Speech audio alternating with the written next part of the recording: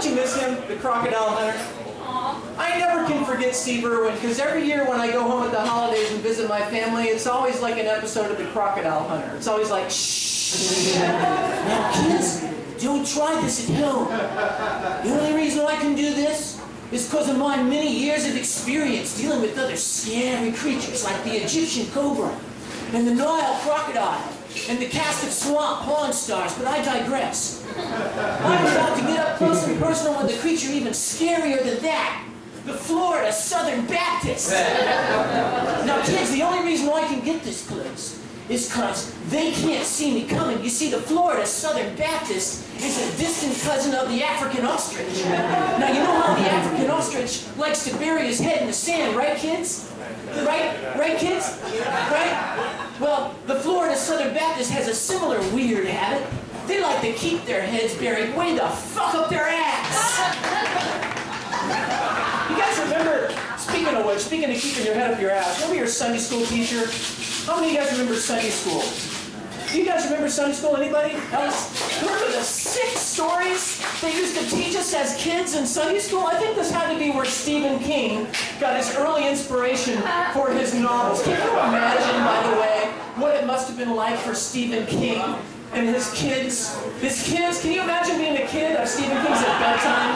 All right, kids, tonight Daddy's going to read you the first chapter of his new novel, Pet Sematary. And the kids go, Pet Sematary, Daddy, does that mean our pet kitty's going to die? Yes, sweetheart, but don't worry. See, that's when all the fun begins. He comes back as a demon kitty and possesses your soul, and you get to go to hell forever. Isn't that fucking awesome? I'd like to do my impersonation of Stephen King at the Oscars for you real quick, okay? Yes, I'd like to thank, of course, all my publisher and all my readers, of course, but most of all, I'd like to thank my Sunday school teacher for fucking me up with their such inspirational 6 stories from the Bible.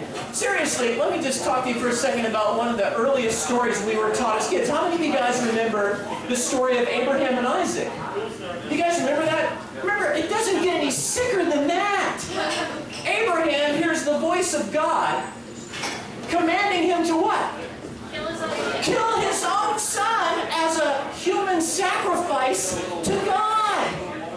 Now you thought that human sacrifices were just cult devil worship shit? Did you forget they're the bedrock foundation of Judeo-Christian beliefs? First with Abraham and Isaac that you're taught as a child, and then later on with Jesus and the crucifixion, all to satisfy what? Let's have our own little Sunday school class here. Oh, what was that to satisfy? God's bloodlust. This is what we're teaching to fucking children. What the fuck? And I got to thinking about it and I went, oh, wait a second. I think I know why. Because it's kind of like the tobacco industry. You know how the tobacco industry had to get kids early. They knew this, right? To get them on the cigarettes. I think the institution of religion knew if you try to teach this kind of shit to a fully grown adult, they'd laugh you out of the room for the 5150 whack job you pulled out, right? But here, let me ask you, if we're going to teach a child those kind of stories, what I ask is, shouldn't we teach them the correct version of the shit? Is that too much to ask? Shouldn't we teach a child the correct version of this shit? Let me tell you something. That story of Abraham and Isaac was mistranslated. That's all it is. The problem was it wasn't translated properly. Would you guys like to hear the correct version of the story? Okay, we're going to do our own little Sunday school class here. What happened? And it's really the ending. The ending actually has a funny ending. And don't you need a little comedy relief at the end of a Breaking Bad story like that? Don't you? So here we go. Abraham does, it's true, hear the voice of God commanding him to sacrifice his son. That's true. And so he invites little Isaac to go for a walk. Do you guys remember that? Yeah. So he comes in, and see, Isaac had no idea. First of all, what little boy doesn't want to go for a walk with his daddy? The one person he trusts more than anybody else in the whole world to fucking keep his ass safe, right? But little Isaac had no clue what was coming.